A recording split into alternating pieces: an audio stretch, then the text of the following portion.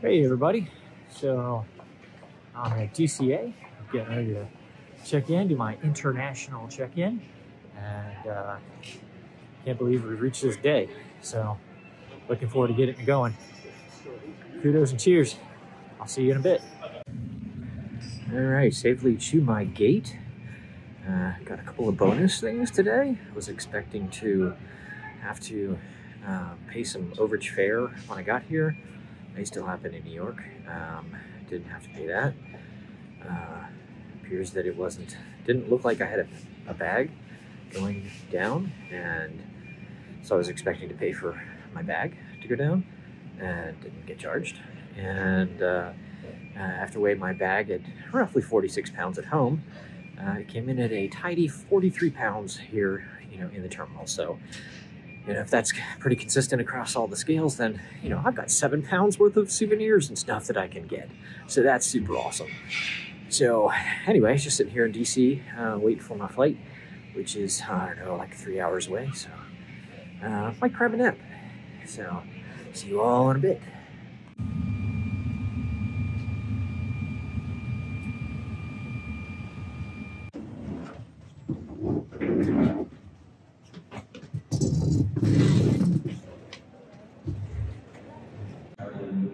Large or multiple pieces of luggage. Do not ride the escalator. Air train. Walk to the end of New the thing. platform and take the elevator instead. After sitting on the plane for 20 minutes waiting for Lord only knows AAA to find the key to the plane because they couldn't open the door, I had to huff it a little bit. So I'm here at the air train. It will be appearing right there, and this is 3 minutes, and we're gonna roll to the other. There's apparently 2 tracks here. This is the air train, JFK. So again, I'll talk to you in a bit. Standing in line, zone 2, waiting to get on the big plane. So hotter than all get out in this terminal. So hopefully I can take some stuff off in the plane. See you in a bit. So the good news is I'm in the row that is like kind of behind a bulkhead of the bathrooms, which is great. But I've got basically just one seat on either side to the aisle. So it's not terrible. And then I've got I swing you around here. I got nobody in front of me. Kick back my seat, be in good shape. See you later.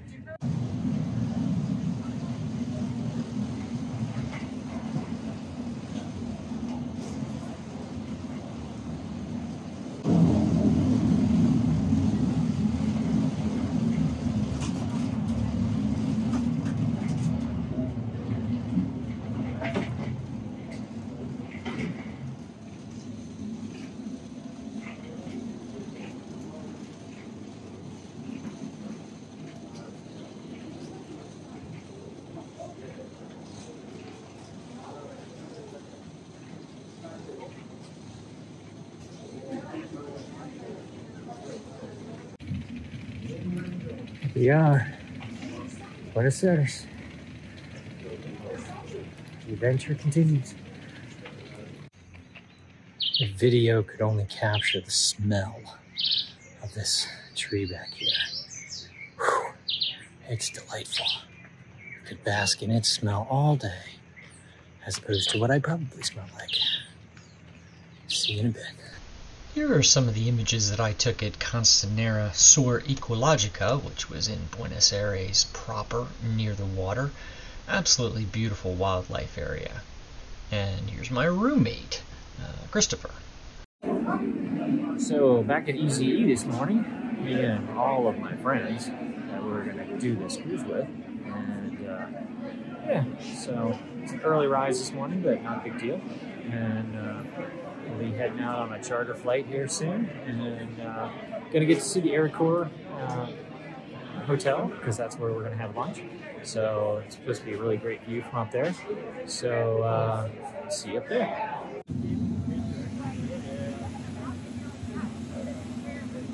Not a very good drawing. Yeah, this is our first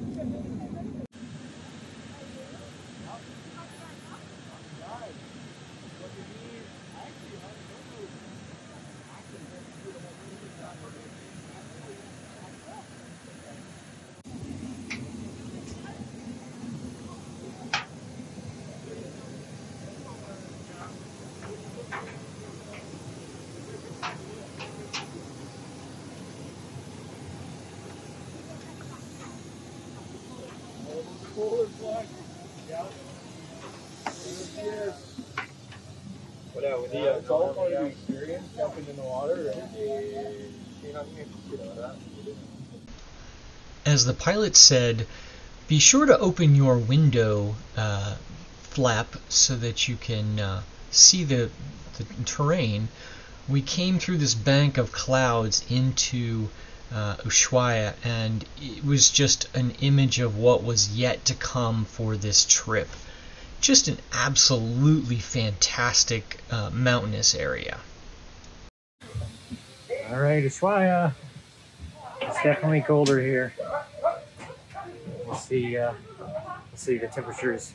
I think they said 12 Celsius. So I'm not sure what that translates to. Something in the 40s, 50s maybe.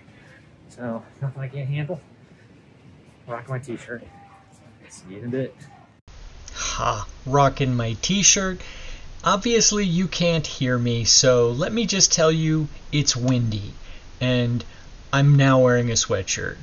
And we're just in Ushuaia, Argentina. Yeah, it's cold.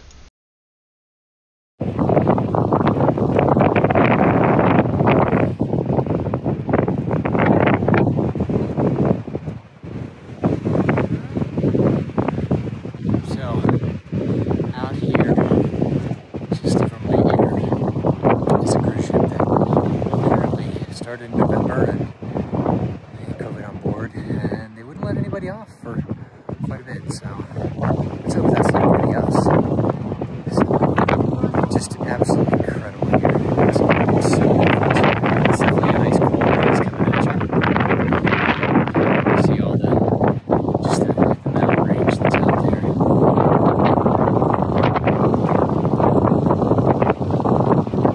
It's just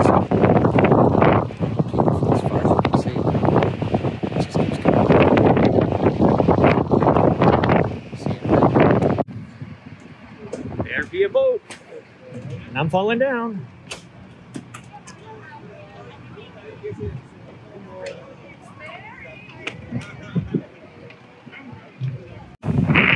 So good morning, day 4, and we're still in the Drake, and not sure if you can tell, it's snowing, and it's cold now. It's definitely cold. We're definitely in some polar region here, and a lot of seabirds out this morning. As you can see, they're flying around out here. May not be able to make many of them out, but totally awesome experience. This is just day 4. I can't wait. We're day 4 is going to be the engine test. Hopefully, after breakfast, Zodiac training, and we'll probably get to see an iceberg today, and the first of many. And then we're going to actually get to get on the peninsula, maybe if we get in early, which they think we will. So that's freaking awesome, and we'll hopefully dump off our cross-country skiers. And I'll get a link somewhere in the description down below to get you caught up with them. It's really cool what they're doing. It's scientific stuff, and so I'm just about to freeze my you-know-what's off here. So I'll see you later. So I apologize in advance for the seasickness that some of you may be experiencing. This was my cell phone pinned against the door of my cabin, well, the outside door, the door to the patio. And as you can see, not moving the phone at all, you can see the tip of the horizon, as well as the horizon moving closer to the rail and further away from the rail. This wasn't exactly a very rough moment. There are definitely rougher moments, and with the slow video, it's not too difficult to stay with it. But the Drake Passage was, fairly good to us on the way there, and not quite as well on the way back. But oh, hello. It was like you got splashed, but really it was the phone just decided to focus more closely. As you can see, the seabirds are still out there, and the lens is picking up all the nice smudgy stuff from the door. But despite the Drake's relatively calm experience at this point, we did have some fun throughout the journey. One particular morning, I got up at 6 o'clock and was out up on the upper deck talking to a fellow passenger, and as I walked from one side to the other, basically the boat dropped out from underneath me, and I became Air Jordan for about a couple, 2-3 seconds, and prayed very loudly and long that the boat would come back up to my feet before I reached the edge, and just kept walking out over the sea. So, but as you can see from the next couple of clips, we did find ways to entertain ourselves through the Drake Passage, and this was just a smattering example of some of the stuff that we did. Enjoy. Thanks for morning coffee. Yum, yum, yum, yum, yum. Woo! Get double! Did you get it? Be reading the newspaper or something in between. I don't like American. Sorry, I'm not taking a picture of you. Do you have enough space? Huh? Do you have enough space for your... Oh, I'm plenty. Yeah, I can plenty. Canadian football, we have 110 yards.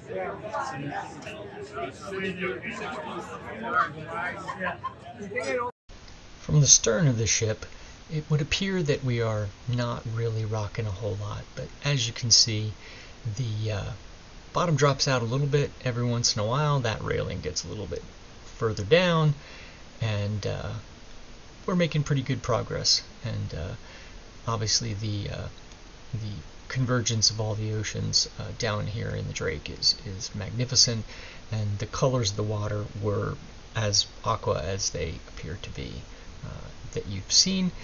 And we traversed the Drake in decent time on the way down. Masks off. We know that the captain is signed off, and everyone is tested negative. Including the crew? Including the crew. Let's do it! Yeah! All right, people, I know you've been waiting. See that out there? You probably can't see it. Yeah, see, now you can see it. There's that big landmass I was talking about. It's right there. That's part of the peninsula. It's not Antarctica. It's the Shetland Islands, but we're here. So